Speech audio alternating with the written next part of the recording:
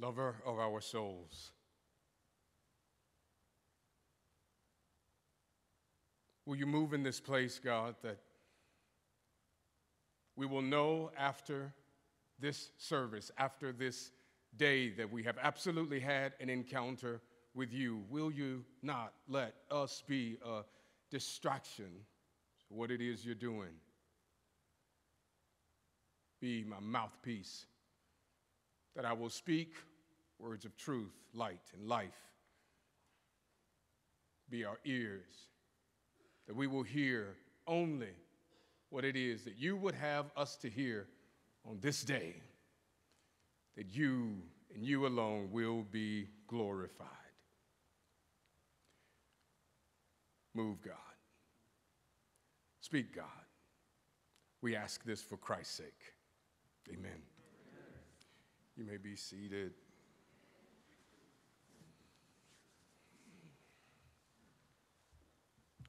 Millennia, thousands of years ago, those who knew God, knew his word, and believed his promises, waited.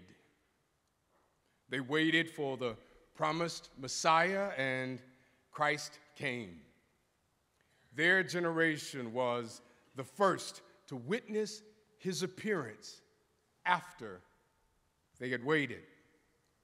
And today, we join in the praise and worship of our Savior as we too learn the value, the blessedness of what it means to wait.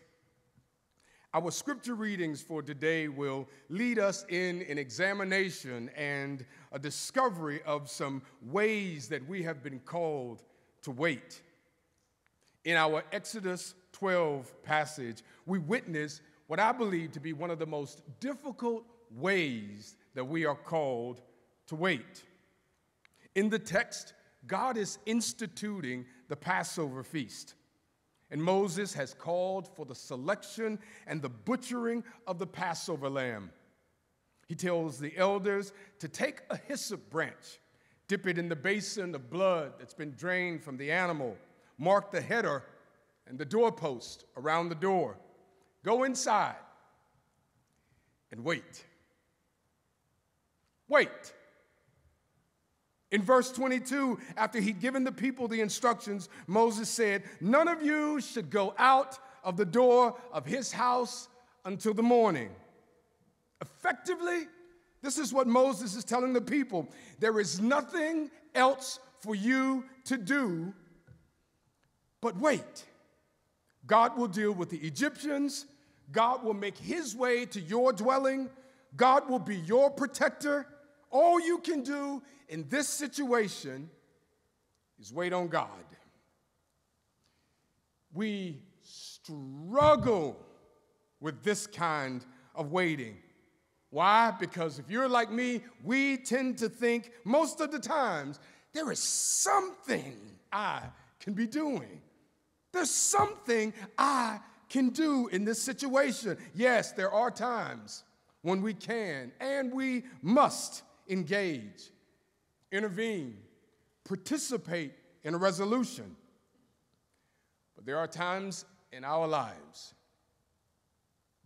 children, spouse, friend, mental, emotional, spiritual crises, medical diagnosis, personal tragedy, societal catastrophe, church hurt, you name it. There are times in our lives when chaos conquers our calm and there is nothing we can do but wait on God. You look out over the horizon of your life, and if that mountain is going to move, God's going to do it. I think about Joseph, the season we just exited, the readings that we are familiar with.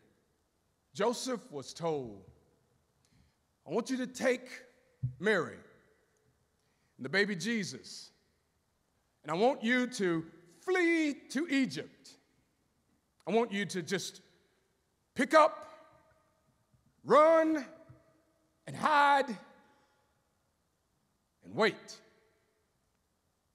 Now, I can imagine probably going through Joseph's mind is,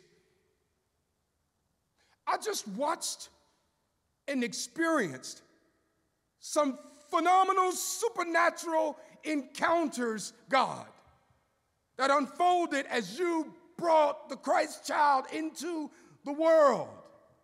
Come on, why can't you give me some superpowers? Do some of the stuff you did, the magical, majestical, unbelievable things that you did bringing Christ into the world. If you give me the powers, I can help. God would say to him, like he says to us in those seasons when we want to get involved, I have something for you to do, Joseph. Take the child, run and hide, and wait. I'll take care of your enemy. I'll deal with and comfort the grieving mothers. Your assignment in this season is to simply and only wait. And then we come to Psalm 40, and the writer tells us in the very first verse the manner in which he waited on the Lord's deliverance. Verse 1 read, I waited patiently for the Lord. He inclined to me and heard my cry. Patience, patience, patience. I am challenged with this way of waiting. How often do I, when God's timing is not in step with my watch, how often do I look out over the horizon of my life and pout and fold my arms in doubt of his appearing? God, I'm waiting. Where are you, God? I'm waiting. I would say to you, maybe encourage you in this new season. As we enter into this new year, many of us have resolved to see some things differently, to do some things differently. In fact, some of us have resolved to even be different. And yes, we will trust God to be the catalyst for the change that we desire.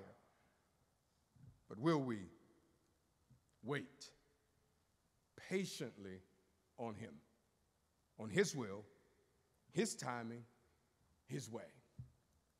And we come to the last two passages, and as I was reading them, I saw this tension in their teachings concerning some interesting ways in which we are called to wait. The Corinthian church was in the spotlight in its day. It was a popular, growing church. These saints, as Paul referred to them, were not missing any spiritual gifts. In verse 7, the apostle said, you are not lacking in any gift as you wait for the revealing of our Lord Jesus Christ. Every gift available to the church, they had it. But with all those gifts and all that good potential to do great things, they fussed and fought while they waited.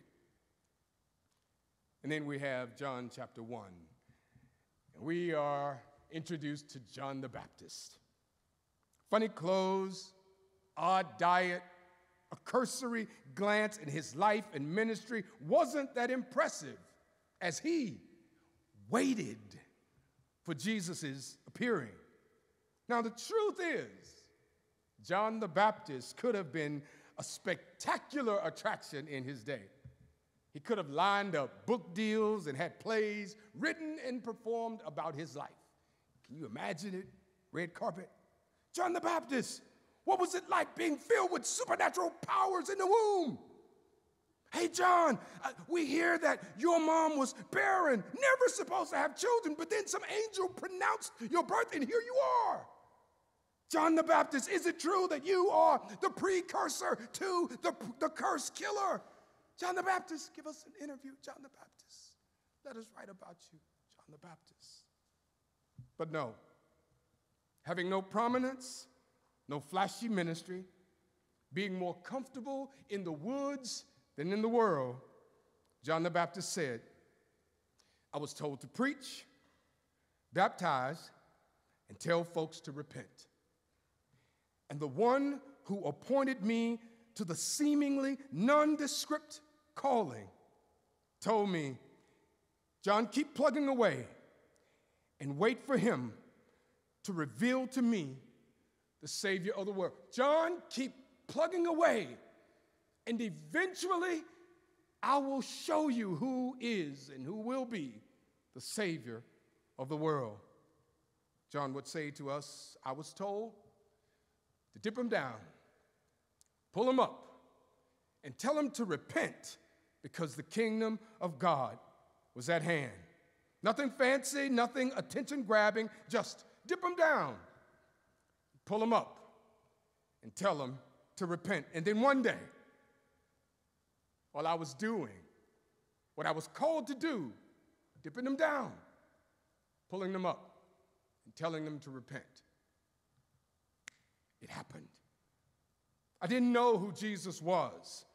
I had no idea that salvation would be found in him. The only thing I knew for sure was my purpose, my calling, my assignment in this world. What was it, John? Dip him down, pull him back up, and tell him to repent. The Corinthian passage teaches us, if you seemingly have it all, guard against pride and self-centeredness as you wait for his appearing. Redeem the time by advancing his kingdom and not upsetting it. And then the John 1 reading asks all of us, have you been called to be a watchman on the wall? Have you been appointed to serve?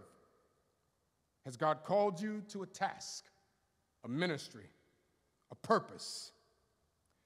But the night has gone on far too long, and you're getting, like I can get, distracted, bored, restless, discouraged, because sometimes our duties can seem dull. You and I, in some seasons, we want the flashing lights and the dancing elephants. We want things that'll tickle their ears. We want things that'll get people talking, and we want some attention focused on us. But God is saying, I will move in the monotony if you wait on me.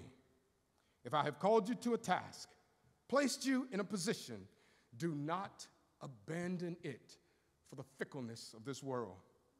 Like Saul, if you have been given a 7-day promise from Samuel, wait the week and don't abandon your post 1 second sooner.